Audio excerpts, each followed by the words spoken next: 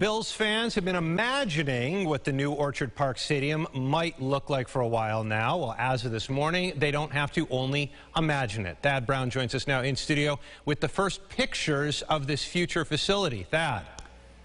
Adam, this morning the plan for the new stadium was laid out a bit more by the Bills, and the team released its first two renderings of what they hope the new building might become. As expected, there will be a canopy inside the facility that will partially cover seats. Bills COO Ron McCuya told WGR Radio in Buffalo today 65% of seats will be covered.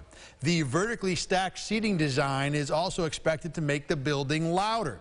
And there is a metal mesh on the exterior that is intended to divert wind and prevent it from becoming a factor inside the stadium.